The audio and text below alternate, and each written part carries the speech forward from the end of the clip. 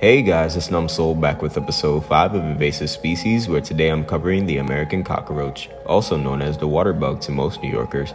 Despite these names, it's neither a water bug nor American. American cockroaches originate from Africa, introduced back in 1625 when it snuck onto the ships sailing back to Europe and North America. This species is mostly found in sewers, basements, drainage systems, and tunnels.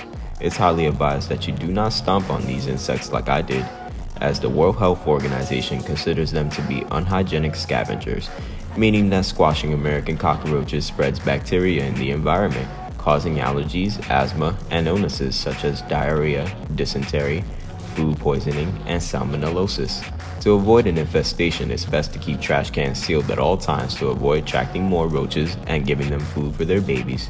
Be sure to disinfect any areas where an infestation is present to avoid contact and spread of the germs they carry. Thanks for tuning in.